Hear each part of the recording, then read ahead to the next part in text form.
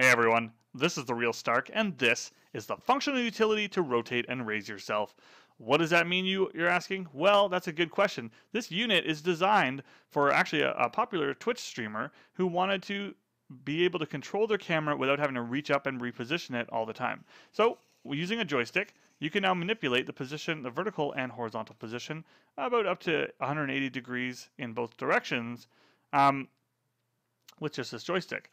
What's really cool though is that if you have a preset position that you constantly go back to, pressing and holding one of the 4 memory buttons for 2 seconds will then make it flash 3 times and will now commit that position to memory. So rotating anywhere away from it and pressing the button again will always bring it back to that spot.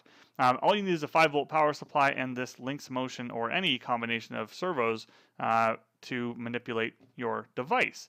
Now, if you have a secondary device and another camera angle, you don't have to buy a second unit. Just push this button in, connect the other servos to the empty ports on here, and you now have 4 more memory spots that you can store for that second pan and tilt unit. Of course, switching back to here still saves these memory spots as well. Depending on how far away from the from the joystick your servos are going to be, you may want to get some servo extension wires. And if it's anything in excess of 2 feet or 60 centimeters, you're going to want to also get a boost cable. And there's links on the site where you can get those from. Now, they're recommended, not necessary, but I recommend you try it without. If you're getting some weird signal and the camera keeps moving on its own, you'll probably want to get the boost cable to strengthen the signal. Now, this unit is special because this microcontroller is called the Particle Photon. It's relatively new in the way of microcontrollers. And what makes it so special is that it's Wi-Fi enabled, meaning right now it's actually connected to my Wi-Fi network.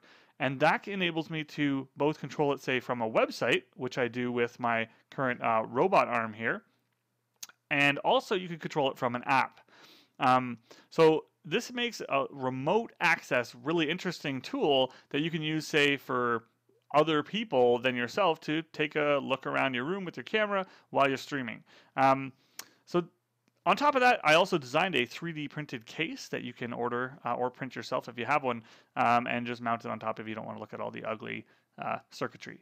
So if this sounds like something that you have been missing and want to acquire, grab one from the site. And regardless, thanks for checking this out.